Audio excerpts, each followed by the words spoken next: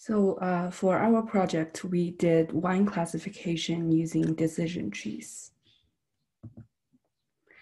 As we know, wine has many classes, such as white wine, red wine, sparkling, rosé, and each class differs from each other in terms of color intensity, hue, ashes, the amount of alcohol, and etc. So for the present study, we generated two decision trees using the Gini index and the entropy value to classify three classes of wine. And lastly, we compared the accuracy and the efficiency of the two trees that we generated. In our study, there are a total of 178 samples, and the distribution of the samples is shown on the right. And the two measures that we used were the Gini impurity index, which measures the frequency of which each data point would be mislabeled, and also the entropy value, which measures the disorder of the attributes. And to conduct the analysis, we also included a total of 13 wine attributes, which are listed here on the slide. So moving on to analysis, all of the analysis were conducted in Python.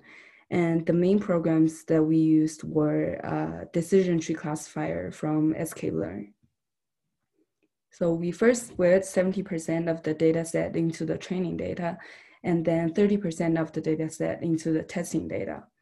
Then we use decision tree classifier without any criterion to generate a decision tree using the Gini index, and also the decision tree classifier with criterion equal to entropy to generate the decision tree using the entropy value.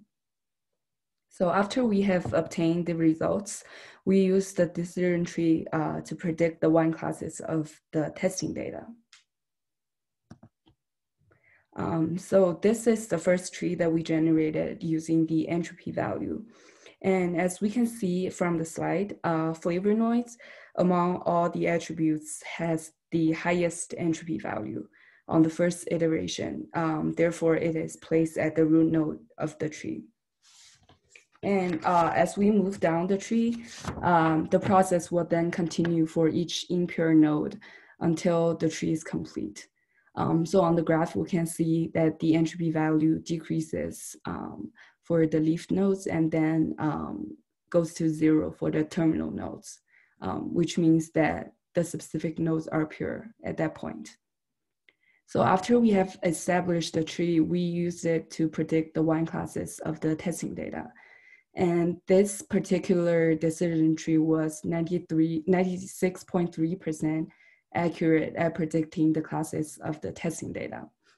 And the time it used was 0.000438 seconds.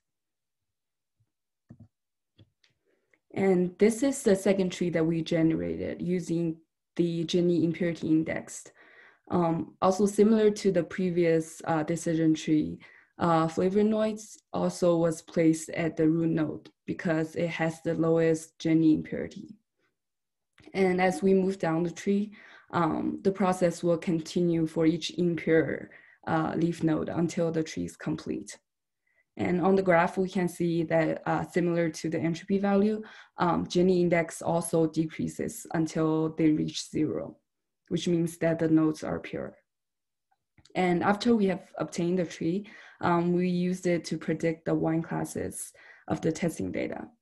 And this particular decision tree was 92.6% accurate at predicting the classes of the testing data. And the time it used was 0.00002408 seconds. And the overall results showed that the decision tree generated using the entropy value was a little bit more accurate at predicting the wine classes of the testing data. And the decision tree generated using the Gini index was more efficient in its analysis, meaning that it took less time. So for our study, due to the limited number of sample size, the difference in efficiency was not that significant. However, if decision trees were to be used for a larger sample size, users should be more aware of the trade-offs between accuracy and efficiency. And here's the final poster of our project.